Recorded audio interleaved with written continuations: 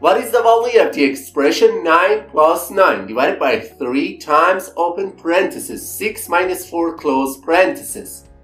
Which option do you think is the correct answer to this question? Everyone thinks this question is so easy, but it actually tricks a lot of people. Let's dive in and crush it together. Many people, when solving this question, first go for the expression 9 plus 9 and write this expression as 18 divided by 3 times 6 minus 4 inside the parentheses. And the next step, they go for the division between 18 and 3. And this expression simplifies to 6 multiplied by 6 minus 4 inside the parentheses. And the final step, they tackle the expression inside the parentheses and write this expression as 6 times 2, which ultimately gives them the answer 12.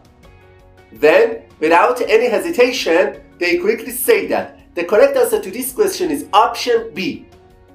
But this answer is absolutely wrong. Also, some other people, when solving this question, first go for the parentheses and write this expression as 9 plus 9 divided by 3 times 2. And the next step, they go for the multiplication between 3 and 2 because they believe multiplication has priority over division.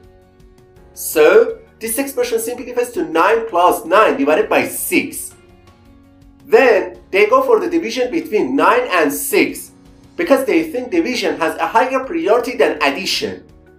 And they write this expression as 9 plus 1.5, which ultimately gives them the answer 10.5.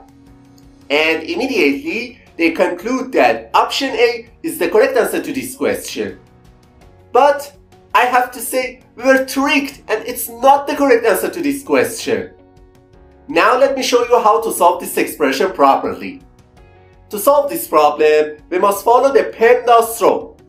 And this rule, P stands for parenthesis, E stands for exponent, M stands for multiplication, D stands for division, A stands for addition, and S stands for subtraction.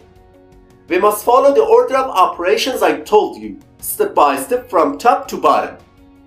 Alright, as you can see in the image, in this expression, first we have an addition sign, then a division sign, followed by a multiplication, and finally parentheses. We must start with the parentheses first, because it has the highest priority than the other operations. So, instead of this expression, we can write 9 plus 9 divided by 3 times 2.